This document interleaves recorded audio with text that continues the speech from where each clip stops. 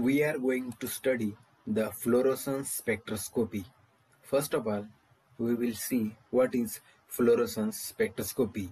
The fluorescence spectroscopy is also known as the fluorometry or the spectroflurometry. What is a fluorescence spectroscopy? Fluorescence spectroscopy is a type of electromagnetic spectroscopy that analyzes fluorescence from the samples. Let's see what is fluorescence. When a beam of light is incident on a certain substances, they emit visible light or radiation known as fluorescence. The substances showing this phenomenon are known as the fluorescent substances. Let's see the principle of fluorescence spectroscopy. The principle of fluorescence spectroscopy is based upon the Jablonski diagram. In simple words, when an atom absorbs the energy, it gets excited and move from ground state to excited state. When during relaxation it comes back to ground state and it emits radiation. Let's see the instrumentation of the fluorescence spectroscopy. The components of instrument are light source, monochromator.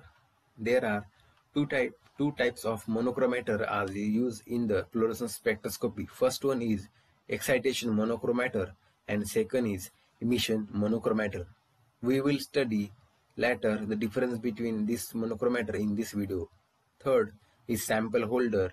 Fourth is detectors. Fifth, reading device or recorder.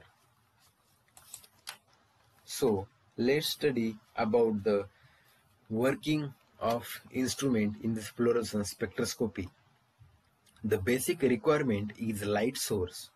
Light radiation are passed through the excitation monochromator, where the only specific wavelength of radiations are passed through the sample, which are required to excite the molecule or atoms in the samples.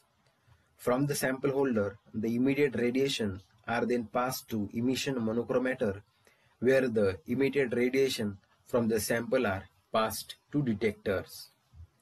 The detector then passes electric signals to the reading device or recorder, where it is displayed in the form of graphs. The important and unique thing in the fluorescence spectroscopy is that the emission monochromator is always placed in the 90° from the incident light. This is done because it minimizes the risk of transmission or reflected incidence light reaching to the detectors. Thus, it is done to minimize the errors in the detection. Let's study the light source. Xenon arc is mainly used as the light source because the xenon produces the continuous spectrum. As you can see in the diagram, the light radiation are produced in this range are of 300 to 800 nanometers. Let's study the monochromator in detail. Firstly, the monochromator mainly convert the polychromatic light into the monochromatic light. Thus, specific wavelength of radiation are passed to sample holder which contains the sample. There are two types of monochromator. First one, excitation monochromator. The excitation monochromator, it allows only the radiation which excite molecule or atoms. Second, what is emission monochromator? It passes radiation only emitted by the sample molecule to the detector. These are the basic difference between these two monochromator. Let's see the sample holder.